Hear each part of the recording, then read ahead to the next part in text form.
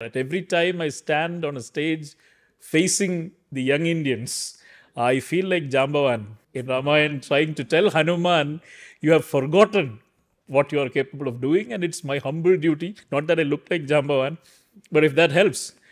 What is Oothala? These are the traditional Smithy and forges, and there's this place in Malappuram district in Kerala where massive remnants of such forges have been found. They're not big structures, but we always had a decentralized, distributed industry. We were not about assembly lines and massive organizations of companies and businesses and so on. So it's a place called Arakkuparambu. So Arak, the word is a corruption of Uruk. Uruk or Ukku is the name for Wootz steel, which later on now the world knows as Damascus steel.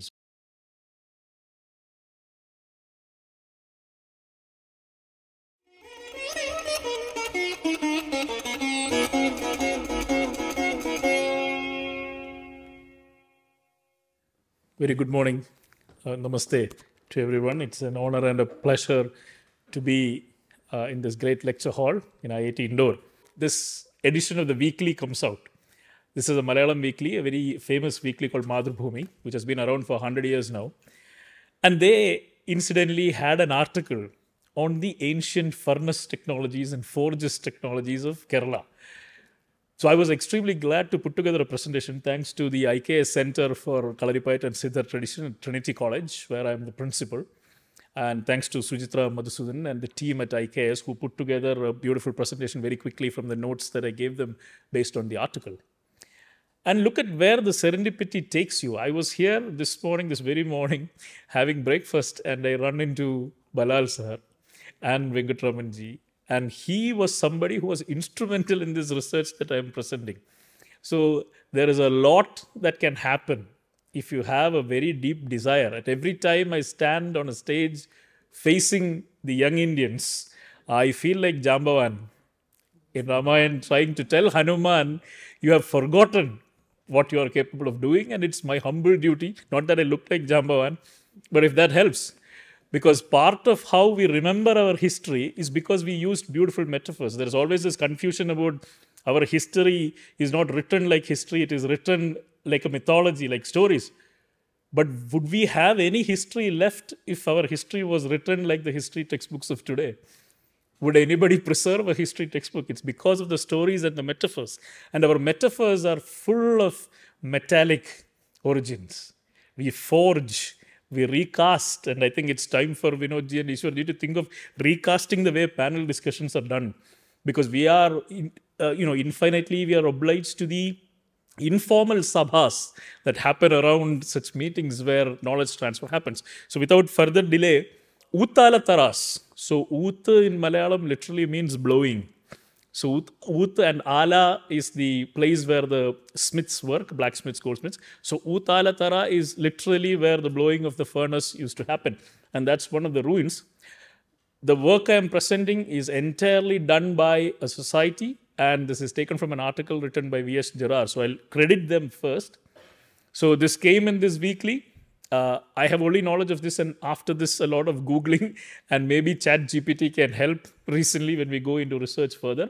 The author of the article is V.H. Derar, and it's about the work done by PPST, the Patriotic and People-Oriented Science and Technology Society and Foundation, in which our dear Balal sir was part of. And the study commenced in 1989, and it was led by Mr. Aravindakshan, who is a Gandhian and a writer. So, what is Oothala?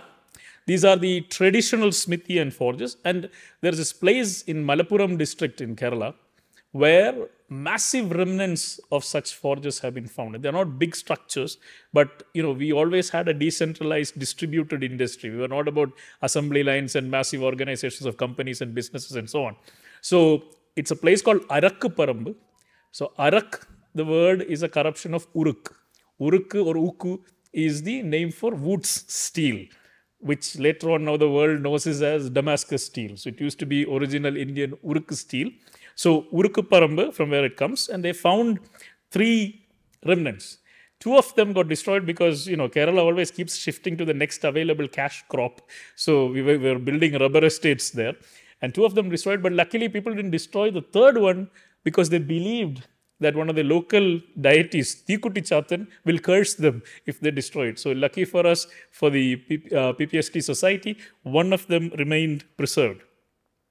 Now, they are structurally different from what was described by Francis Buchanan in 1810. So this means either they are much older than the time when he found forges, and most of the time people never get to things. The sweeping statements that we hear in history are so misleading. When you say the British were here, the Portuguese were there, French were here, to our tiny minds and imaginations, we imagine a map of India in which British and Portuguese and French and everybody keeps walking over, or the Mughals. So the problem with that is India is so vast, huge and diverse that things never happen in the same way, in the same place throughout. So some technologies remain preserved and they exist till today. So we had he had seen this in Valancheri and Angadipuram, marketplaces there, but these were not what he described. So we can imagine that these were much older. They were prepared from specialized mud. And then the temperature is this unimaginable 1540 degrees Celsius that they maintained inside it. So when the work was happening, we still had craftsmen who knew this. So Talacherian and Konyayappan were the sons and sons-in-law, the last master craftsman accepted as Raman, and that is one of the photographs. So what the British did was they built a modern furnace, a company called Porto Novo, to create steel. And that, as they have done to different Indian industries, that destroyed the steel industry. But come World War II, they were in need of steel, so they had to come back and ask for any remaining craftsmen. And they found Mr. Raman and they tried to recreate the forges. And there was this, he was also in charge of forges in several different sectors. So you can imagine, like the vice chancellors and the people who head research labs, there will be one master craftsman who will oversee the grander technology that happens in different parts. So as per, these are mind-boggling numbers, 300 tons of steel getting created and exported every year to Kochi. So, and they were definitely, if it comes to Kochi, they'll be meant for exporting and so on. So these are the 1854 records. And the team there did a fantastic job. They met with these craftsmen. The names are there. Cheriparambil, Moideen Gutti, Karipala Muhammad, Nerivil, Alavi Haji, Kaluvetti Muhammad. So these show that the industry cut across religious lines. And because this was a particular caste of people who were blacksmiths and goldsmiths and so on, so the religion didn't really matter. So there was an attempt to recreate, and Balal sir was telling us that there was another attempt in IIT Bombay to do the same. And they succeeded in their third attempt, which again is going back to our traditional aspect of you'll succeed the third time if the first two attempts fail. And they catalogued around 50 centers, tremendous amount of centers in Palakkad, Kozhikode and Malappuram district. So much is written about Kerala's spice trade and the ancient agricultural products of Kerala. But nobody thinks about the implements that would have been required to create such kind of an agricultural tradition for tilling, sowing, harvesting, everything, preserving. You will need metals, right? So who are the people who are making it? It's not like we imported like today. It was not like the electronics comes from Korea or something. We were building these tools and we have lost that knowledge.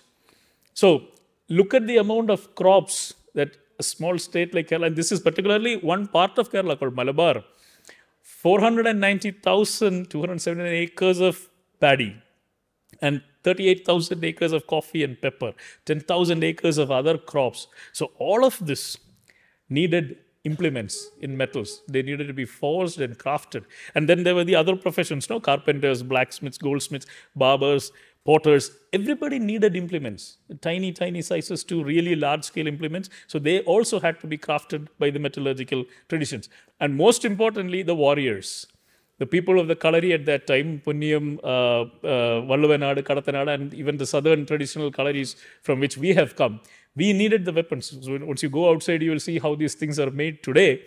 But they have been there for centuries and centuries. And weapon making was something that was part of a brilliant culture that existed. Again, more and more numbers here. The 1857, after the first war of independence, the British did some raiding and they were collecting the weapons that were kept at homes at that time and in the traditional chieftain fiefdoms. So some reports were made, and look at those numbers, 17,295, just from a small region. that much amount of weapons, and in that 7,503. This is coming in 19th century, the amount of guns. So when we talk about a single war of independence, it was never a single war. And we have historical records from Kerala about 1721, the Attingal Revolt, 1741, when Travancore Kingdom became the first Asian power to defeat a European power in sea and land. It defeated the Dutch in the Battle of Kolachil, and then went on to show how magnanimity, experience, and wisdom in victory is, because the captured general, Delanoy, was made the main trainer for the Travancore army. So we got the expertise without killing him, made him the trainer. He survived for decades after that, and he was a great trainer, and then he died in Trivandrum, and he happens to be related to Roosevelt, Franklin Delano Roosevelt. So there is a tradition that goes all the way from Travancore to the US presidency, if you will. So we were always at war. Nobody wanted to be messed with the freedoms and the traditional values of a society. These are some of the praises that are said about the Indian iron and steel work. Michael Faraday, whom everybody knows now, despite not knowing many of the scientists of India, his co-worker had noted, this was in the, again, 19th century. And then Captain Campbell says, the worst steel from India, the cheapest steel from India is still better than the best steel he can find in the UK. So all of us need to come together and think about why we have lost track of such tremendous technology. Thank you very much, sir.